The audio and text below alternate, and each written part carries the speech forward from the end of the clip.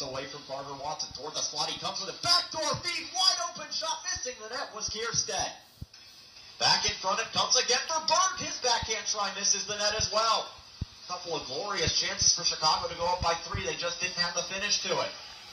Madison has to go for a change after a quick dump in. Kierstead, long home run toss for Kearney. He tips it to Berg. Berg is leveled by Cooper Watson. Smith covers and Berg is down, and Cooper Watson immediately challenged by Kearney to a fight, and they will scrap.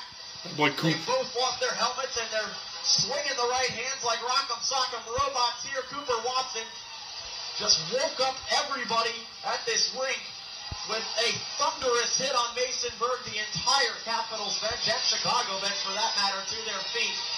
And for what it's worth, Berg is back on his feet now. That's a piece of good news for Chicago, as Berg had his head down right through the slot, and Cooper Watson didn't miss him. Madison has had a lot of frustration over the last 24 hours or so. Cooper Watson trying to change things for the Capitals from a momentum standpoint. The hit does so. Kearney, admirable to stand up for his teammate there. Drop the mitts with Cooper Watson. Brendan Kearney now halfway or 2/3 of the way to a Gordie Howe hat trick with a goal and a fight.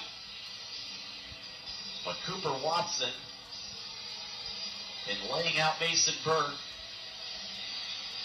dropping the mitts with Kearney, seems to have awoken the Madison bench.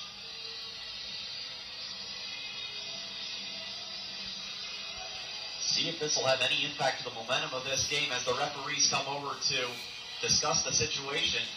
Kearney really could be called for an instigator, as he immediately dropped his gloves, and Cooper Watson, to his credit, was ready to fight whoever was willing to challenge him.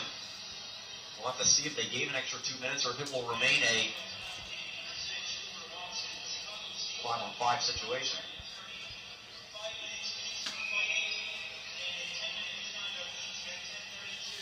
It's just the 5 and 10s for each player, so no change demand.